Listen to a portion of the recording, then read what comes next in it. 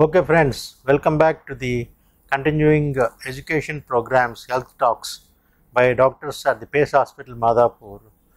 This program as periodically done by various doctors in various specialties at Pace is to pass on you the information available about various diseases, and the main aim is to diagnose the diseases early so that you can get very good treatment and you will be free of the disease for life.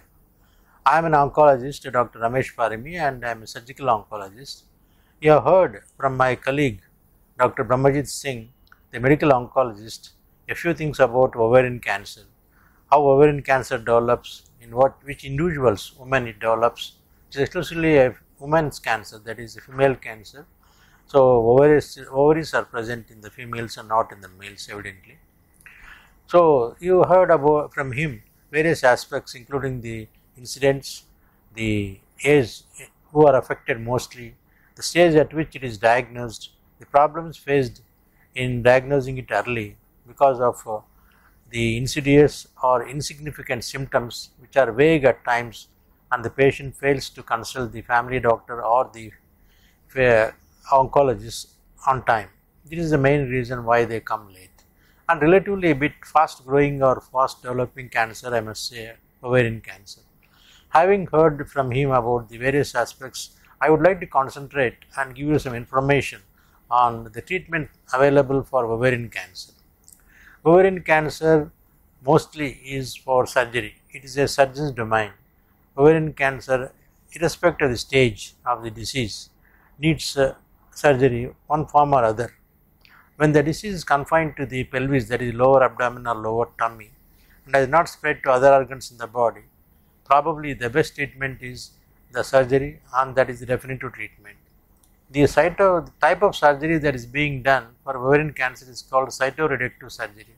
We do debulking of the various tumors arising from the ovary, spread onto the uterus and fallopian tubes, including some surrounding organs and pelvic peritoneum we call, and sometimes spreading into the abdominal cavity and also producing water accumulation that is called ascites. So in these stages, because it is a kind of a locally spread disease, most of us surgeons do not operate upfront. Immediately we don't operate.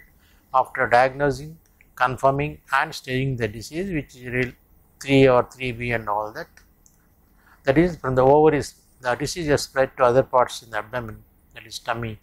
We give before surgery the definitive treatment, what is called neoadjuvant therapy, that is before surgery we like to give some chemotherapy to the patient, which is quite tolerable, and then once chemotherapy is given in cycles, then we subject the patient for surgery, definitive surgery, to extirpate, to remove all these tumors that are present in the abdomen.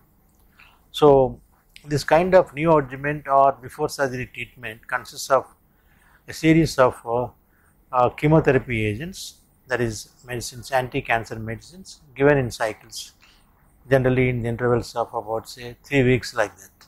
What medicines to be given, what drugs to be given, how often to be given, all these are detailed by the medical oncologist who go deep into the situation and suggest correctly the number of drugs, the number of cycles. Once this chemotherapy is given, the water, that is ascites in the tummy, disappears, the locally spread disease gets all vanished, that is the chemotherapy kills all the cancer cells and it gets localized to a particular area in the pelvis, either the uterus or ovaries and nearby organ. That means when the cancer is not spread here and there, it is not scattered, it is confined to one area in the tummy, abdomen, it is easy for the surgeon, as you can understand, to remove all en bloc. So in this surgery, which is called cytoreductive surgery, various things are removed, including the ovaries from which the cancer arises, the uterus and surrounding fallopian tubes and surrounding tissues of the peritoneum we call paracolic gutter, omentum, etc. This is a kind of cytoreductive surgery or debulking surgery, which is quite safe most of the times, and the recovery also is fast for the patient. After chemotherapy, the surgery also becomes quite feasible and very fruitful. Following surgery, depending on the case, if need be, further chemo would also be given, chemotherapy, if some more cycles would be given. say before surgery probably 6 cycles are given maximum. After surgery maybe another 4 to 6 cycles should be given. What kind of drugs to be given, as I already told you, depends on various aspects, and the medical oncologist and the tumor board are the best to decide what treatment to be given in the form of chemotherapy. And once surgery is done and there is no spread anywhere else in the body, the patient keeps coming for regular checkup. That's called surveillance. First year about once in 3 months, where we do series of tests including scan and some blood tests to see whether again there is any issue, that is recurrence of the disease. Then after first year it comes, second year patient comes once in 4 months quarterly, once in 4 months.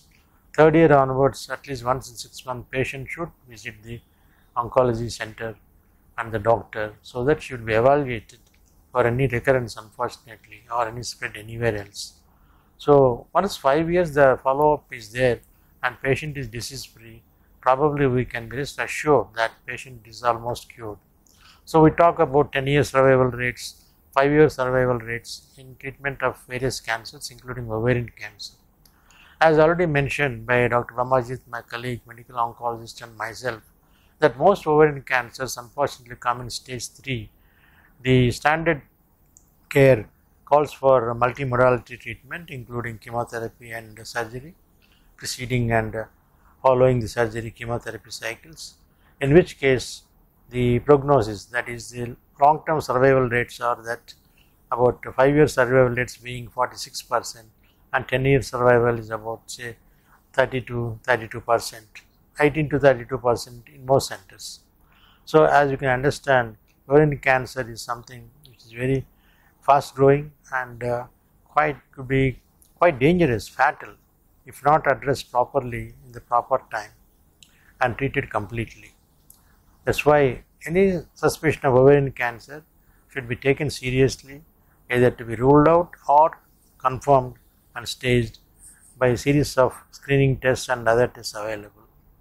In this regard, many precautions to be followed are already enumerated by Dr. Brahmajit Singh, the medical oncologist. Like family history is very important. First, any of the family members, close relatives, first degree relatives, and the mother or grandmother of a lady suffer from ovarian or breast cancer, that particular set of people, lady, should come for screening regularly from the specified period, and they should always be alert for any kind of changes in the tummy like fullness or some kind of bloating and other things. They should not neglect any symptoms. Breast cancer, ovarian cancer, colon cancer, or sometimes they are more common in a particular set of individuals, like Lynch syndrome, what he mentioned. So any cancer, colon, endometrium, that is uterus, ovary, and probably breast, they all belong to almost same kind of genetic aberration family, where the genetic mutations can cause one of the cancers in those organs I mentioned. So take care, no need to worry or upset.